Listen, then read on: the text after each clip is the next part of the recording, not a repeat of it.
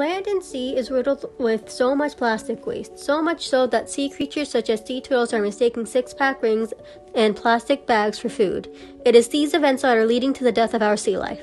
However, measures are being taken to reduce our plastic waste. Startups are finding the most innovative solutions, such as bottles made from soap, edible water pots to replace plastic bottles, using palm leaf, shrimp, and mushrooms to create packaging, and so many other alternatives are out there.